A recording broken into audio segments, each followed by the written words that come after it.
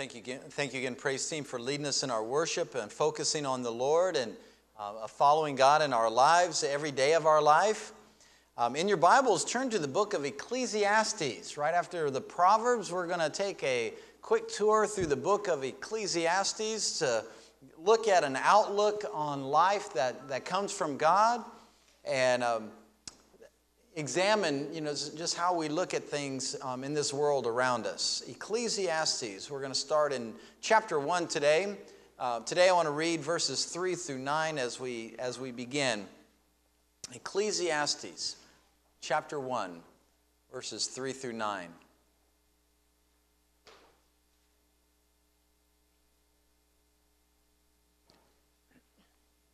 Starting in verse 3. What advantage does man have in all his work, which he does under the sun? A generation goes and a generation comes, and the earth remains forever. Also the sun rises and the sun sets, and hastening to its place it rises there again. Blowing toward the south, then turning toward the north, the wind continues swirling along, and on its circular course the wind returns. All the rivers flow into the sea, yet the sea is not full. To the place where the rivers flow, there they flow again. All things are wearisome. Man is not able to tell it. The eye is not satisfied with seeing, nor is the ear filled with hearing. That which has been is that which will be, and that which has been done is that which will be done. So there is nothing new under the sun. Here today and gone tomorrow. Or if you have that perfect head, hair today, gone tomorrow. The rest of them just have to be covered up. Here today, gone tomorrow. That's my perspective on the book of Ecclesiastes. That's the perspective that we see as we read through this very interesting book. Hopefully, as we go through these next few weeks and look at these different chapters, we'll find what God is saying to us in application of, again, this book. Are you an optimist or a pessimist? Are you happy about life? Is life fulfilling to you? Can't wait for a new day? Well, that'll all change when we go through Ecclesiastes. Now, I know that we have our good days and we have our bad days, but generally, how do you think about life? Is it fulfilling to you? Is it disappointing to you? Ecclesiastes begins with those famous words, the words of the preacher, the son of David, king in Jerusalem. Vanity of vanities, says the preacher, vanity of vanities, all is vanity. Now we assume that this is Solomon writing this, the son of David, the wealthy and wise king. Obviously, you can read different commentaries and different ideas, and people come up with different thoughts of who they think, but it really looks a whole lot like Solomon in the way that he describes himself. But he has a perspective in this book that is very different than the perspective you read about in the book of Proverbs. And Solomon wrote most of the Proverbs. When you look at the book of Ecclesiastes, you see a quest for the meaning and the purpose of life. What is the meaning of life? Is that a question that we even ask anymore? What's my purpose? Do I have a life's purpose? Do you ask yourself that question? Have you asked that question of yourself? Years ago, researchers at Johns Hopkins University surveyed nearly 8,000 college students at 48 universities and asked them what they considered very important to them. What were their goals of life? 75% said their first goal of life was finding a purpose and a meaning for life. So I think that desire is there, that to have that outlook on life, to come to grips with what is my outlook on life? What is my purpose in life? I want to look through Ecclesiastes because there's a trap that I believe that the church has fallen into. You see, we say we follow God, we've put our faith in God, we come together and we worship God, but somehow that doesn't always translate to our daily life. Somehow, all of a sudden, we leave this place and we get involved in the things of everyday life, and all of a sudden we start living by the outlook of the world. We live by the philosophy of the world instead of the philosophy of God. All of a sudden, we search for the world's wisdom on things instead of searching for God's wisdom on things. And so we need to make sure that we translate our faith into our outlook of life, our philosophy of life, the way that we view life, so that'll affect our decisions, our actions, the way we treat one another. All that will, I believe, change as we have this proper understanding of what life is all about. What I hope is that we will see is there's a futility in these worldly philosophies that are out there. There's nothing eternal about that, and therefore, since we are eternal, we believe in heaven, and we plan on going to heaven, we need to begin now in our perspective of things to see it as we would see God's plan for our life. Now, this is important to make sure we understand. The perspective of the preacher in Ecclesiastes is that if you take God and you take heaven out of the equation, what does life offer? What does life expect from you? That's the perspective we get in Ecclesiastes. That you take God out of the equation, you take eternity out of the equation, just look at life. This life that we're in. What does this life expect from you? What is this life going to give you? And he says, vanity of vanities. All is vanity. Now that word even is a hard word to translate. Different Bibles have different words there. But the best that I guess they could come up with in translating into our language is that it means something about being temporary, a little bit of meaninglessness. Even with the idea of the vapor, your life is like a vapor that James talks about in the book of James. In other words, as we hear from the preacher in Ecclesiastes, no person or pursuit in and of itself will bring lasting satisfaction. Everything's just temporary. Everything's just temporal. There's no ultimate profit in life. Now remember, that's a view of life that doesn't have God in the equation, doesn't have eternity in the equation as well.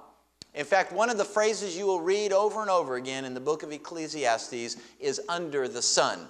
And under the sun just means it's a description of this world without any spiritual influence at all. Just this world by itself, just this life that's around you and the people that are around you, what is happening within this realm without God's involvement? What would it be like if God were not involved? I hope that helps us have an understanding as we dive into the book of Ecclesiastes. This writing style is different than other writings in Scripture, but if we understand what's going on, then we'll be able to get the truth that's being brought to us and find the application in our lives. I've entitled this message, Life is Tiring, because when you have this perspective of life that I just described, and you'll see the futility of life with only this perspective, it'll wear you out. It'll just make life tiring. That's what we find in chapter 1. Let's take a look at what he says in chapter 1. We find that life is tiring because life is fleeting. It's just temporary. It's just passing you by. It just continues to move on, and you're just a little speck in this big life, and nobody's going to pay attention to you. Vanity of vanity, says the preacher. All is vanity. Now you think about it. You have your life. You're born into this world, and you start developing in this life that you have. You're involved in activities in your life. Some things might, just as a young person, you're involved in the activities of your family, and you're going to school, and you're going through life. And then you start growing up, and you start, kind of deciding your path of life, where you're going to go with this life. I keep getting the balloons that I haven't blown up, and these things are getting hard. Life is tough. It'll take your breath away. And so you start kind of developing your own life. You're thinking, this is what I want to accomplish. You start setting your goals, the things you want to accomplish, the things that you want to possess in this life, your dreams of life, and you continue to grow. You eat more tacos, and then life looks like this. And so you start going through life, and life is going along, and you're just developing this life, and you're deciding what's important, and you have a family, and you have your job, and you have relatives, and you have your friends, and you have your activities, and all these things that are going on in life. And then you come to retirement, and you want life to be nice and easy, the golden years, right? They call that the golden years. And I've talked to enough retired people, they say it's not very golden. And so you go through this life, and this life comes to an end, and that's it. You're gone, and you're forgotten. And life just continues to move along without you. That's hard for us on our flesh. But that's the perspective in the book of Ecclesiastes about the futility of life if this life is all there is to it. If there's no God involved, if there's no heaven involved, no eternity involved, all these things that you want to do and accomplish and you build up in your life, they're just going to be gone. In fact, he asks a question demanding a negative answer, basically, in verse 3. He says, what advantage does a man have in all his work which he does under the sun? The temporal advantage is, this life advantage of what he's talking about is, there is no advantage. There is no advantage to do all those things. When you look at it that way, work seems pointless, it quickly passes, and it just becomes monotonous. Think about your cycle of work. You know, if you just kind of take one perspective of it, you do about the same thing every day. And then you repeat it. And then you repeat it. And then you repeat it. And you know, it reminded me of a time where a friend of mine and I, we were talking back in Oregon, and he was talking about his wife was complaining one day, and she said she was a stay-at-home mom, and little kids, and he goes off to work every day, and one day she just, is just kind of fed up with it, and she says, my life, I get up in the morning, and I pick up toys, and I put toys away, and I sweep the floor, and I mop the floor, and I vacuum, and I clean the kitchen, and I straighten up, and do the cooking, and the cleaning, and all this, and then the next day, I get up, and I put away the toys, and I sweep the floor, and I mop the floor, and I vacuum, and I clean the kitchen, and I fix the meals, and I take care of things. Get up the next day, I pick up the toys, and I vacuum, and I sweep, and I dust. Same thing. She just kept saying, my life is just monotonous. It's just same thing, day after day. And he says, well, I don't know why you're complaining. My life's the same way. He put in septic tanks, and he says, I go to a field, and I dig a hole, and I put a septic tank in it, and I dig some trenches, and we put in the drain field, and I hook up the pipes, and I cover it all up with dirt and pat it down. Go the next day to another field, and I dig a hole, and I put a septic tank in, and I drill, and I dig the trenching for the drain field, and we hook up all the pipes, and we cover it all up. She says, yeah, but it's different. He says, well, why is it different? She says, you get to dig a new hole every day. She says, think of this way. You go to one field and you dig and you put in the septic tank. And then you go back there to the exact same place the next day and it's all gone. And you have to do it again. And you have to dig that hole. It'd be, what was that movie? The Groundhog Day, right? And you're just doing the same thing every day, she said. And so when you think about life that way, it just becomes monotonous. You plant some cotton, right? It grows up. Then you have to harvest. Then what do? You got to plant it again. It just goes, I want you to feel bad if you're a farmer. And it just goes on and on and on. See, life is just this cycle, this repeating cycle, and it just wears you out when you think of it that way. And then Solomon, to answer that question, he gives 4 answers from nature around us in verses 4 through 7. First of all, in verse 4, he talks about the earth. He says, a generation goes and a generation comes and the earth remains forever. This earth, it's just spinning, right? Just spinning, spinning, spinning, revolving, revolving, revolving.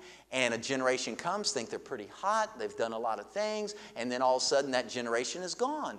Earth is still spinning, still revolving. And then another generation comes up. They think they're even hotter than the last generation. They know more. And that Earth is just still spinning, still revolving. And another generation comes. It just keeps on repeating. If you start looking at it that way, just wears you out. Everything's just futile when you see it that way. He talks about the sun in verse 5. The sun rises, the sun sets, and hastens to its place so it can rise again. That poor sun, it comes up, goes down, comes up, goes down, comes up, goes down, comes up, goes down. And he keeps having to repeat the same thing over and over. Just wears you out thinking about it. He talks about the wind. Verse 6, blowing toward the south, turning toward the north. The wind continues swirling along. On its circular courses, the wind returns. It can't stop. And it just, the wind blows. It blows really hard. You think it would run out of wind. No, there's more wind the next day. It just keeps on blowing. And you think, that's it for the wind. It's all blown out. No, it just keeps circling around and comes back and it's blowing again on us. Just this circle of the wind blowing, the sun going up and down, the earth spinning, generations coming and going. Just wears you out thinking about it. He even talks about the water in verse 7. All the rivers flow into the sea, yet the sea's not full. To the place where the rivers flow, there they flow again. He's not talking about the water cycle and evaporation. He's not trying to describe all that. He's just saying, why doesn't the sea get full? Why doesn't it just start overflowing on everything? And all of a sudden, why do those rivers just keep flowing? I mean, the water flows. It should stop eventually, right? It just keeps flowing. But there's this cycle that just keeps on going, just keeps on going. There's no stopping it. That sea won't fill up. The rivers keep flowing, and it just keeps going and going and going. Just to give us this picture of life. It just continues this cycle, and you're just a speck in that cycle. Are you feeling bad yet? I mean, you were feeling good when you came, but preacher, that was a great sermon. Thank you very much. Life is fleeting. If we don't have a bigger picture of things, if everything under the sun is what life is all about to you, if the outlook of this world is what you've bought into, what this world tells you to get in your life, then life is fleeting. Like they say, you see a hearse, there's never a U-Haul on the back of that hearse. No trailers on the back. You're not taking it with you. You're gonna live your life. You're gonna get your stuff, and then you're gonna die. And it's going to get spread out to people, and that life will just keep right on going without you. Life is fleeting. If we have that small perspective of life, it'll wear you out. And also with that perspective of life, then life is disappointing. It's disappointing as well. If we buy into this idea of this temporary life, of what the world offers us, and say, this is my life, even though we've put our faith in God, but we've kind of put that over here, if we buy into this is my life, then all of a sudden life will become disappointing because we're not easily satisfied. Verse 8, all things are wearisome. Man is not able to tell it. The eye is not satisfied with seeing, nor is the ear filled with hearing. Somehow our senses, all of a sudden, they get turned off to what was pleasant to them. Something that you see that is pleasant to you, or you hear, or you experience in life. And you say, oh, that's just fantastic. And then you see it again, or hear it again, or experience it again, and say, well, it's pretty good. And you see it again, and you hear it again, and you experience it again, and well, that's okay. And you see it again, and you hear it again, and you experience it again, and it's like, I'm getting tired of this. We just, all of a sudden, we're just not satisfied in life. We think, if I can just have this, I can just do that, I can just accomplish this, and you think that's what's going to make me feel satisfied in this world, and you get there, and you're not satisfied. That's what he tells us.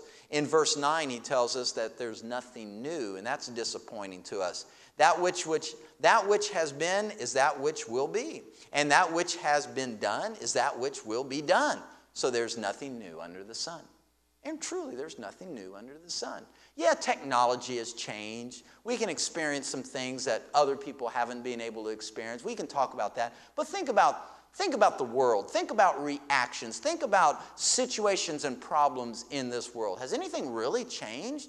We have corrupt power in places. We have people killing people. We have people using their power to harm people. We have diseases. We have poverty. We have people being taken advantage of and people taking advantage of people. Well, that's what the problems were before. And before that, the problems haven't changed. Technology has. The way that we hurt people and do things and in life, that's all changed. But really, the way we respond, the way the drive of people in life, that hasn't changed. There's nothing new under the sun. And then in verse 11, the preacher says that we have a problem with memory as well. And I wrote something down about that, but I forgot what I wrote.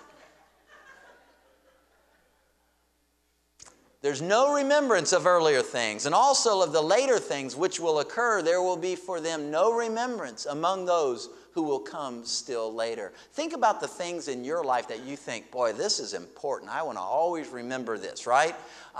Things that we've experienced in our life, we think are important. But then just try to go back to the people that lived before you, the things that they thought were important, or the experiences of their life, or what we call history, which maybe they experienced. That was very important to them, and we may not even know it happened, or if we did know that it happened, we may have forgotten it. Something that you've experienced, and you'd hope that the next generation would at least know about it, and they don't. Again, whether they've heard about it or just have forgotten because it just doesn't mean much to them. I think that's why pictures and videos are so important for us.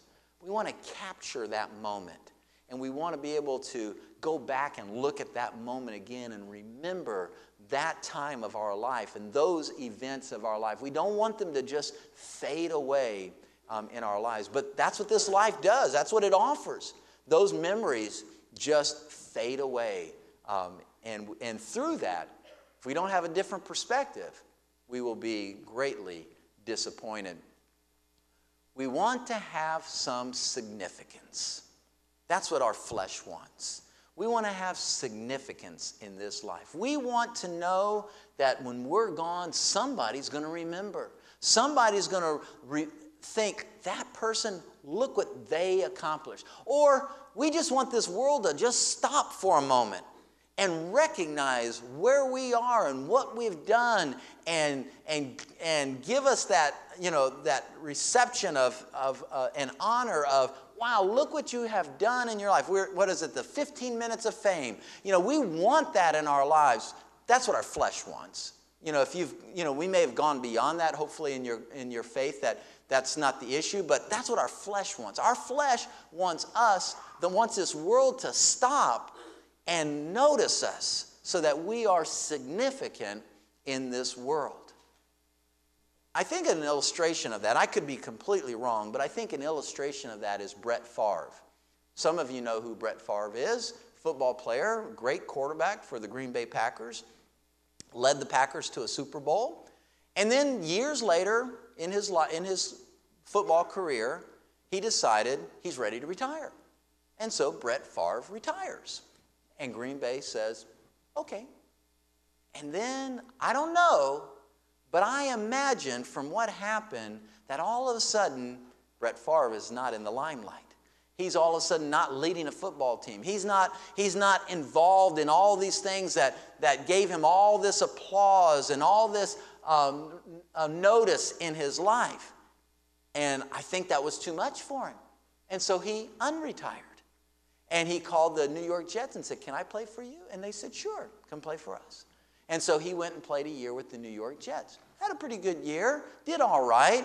But at the end of that year, not sure exactly what happened, but he decided, I'm going to go ahead and retire. And the Jets said, fine. And so he retired. And again, I don't know what went on in his mind, but it sounds like from what happened is that all of a sudden he got tired of not being in the limelight again, and he got tired of the loss of recognition and the excitement of being part of this game and all that stuff that happened, so he unretired again. This time he called the Minnesota Vikings, says, can I come play with you? And they said, sure, come play with us. And so he started playing for the Minnesota Vikings. Had a good year, almost made it to the Super Bowl with the Minnesota Vikings, just came a little bit short. And then he finally retired again. And now I guess he's just doing Levi commercials and razors and stuff. So I think that's a picture of what our flesh struggles with. We want to have some significance. We want to be in kind of the middle of things. We want this world to slow down and take a look at me and see what I have done. That's our struggle in this world. And if we think that we're going to get that from this world around us, we're in trouble, because we're not. Because that's not what this world is going to offer under this sun. Now, we get a perspective of giving God the glory and living a life for His honor. That's a whole different ballgame. We'll get to that in Ecclesiastes. But right now, Solomon is painting this picture of what life is like if you just want to live by the rules of this life and what this life offers. It's not going to be as exciting as you think it's going to be. It's not going to be as fulfilling as you think it's going to be. We need to see a bigger picture. We get some bits and pieces of that bigger picture throughout Ecclesiastes. I'd encourage you to read through the book of Ecclesiastes. We get the final big picture at the end of the book, which helps us bring it all together. But along the way, this outlook of life under the sun, without God involved, that's what the book of Ecclesiastes is showing us. And it shows us the futility and disappointment of that. Church, we are followers of God. That means that we should have godly outlooks of life. That means that we need to say, God, what perspective do you want me to have? And that's what should affect the decisions that I make and the actions that I take and the thoughts in my mind.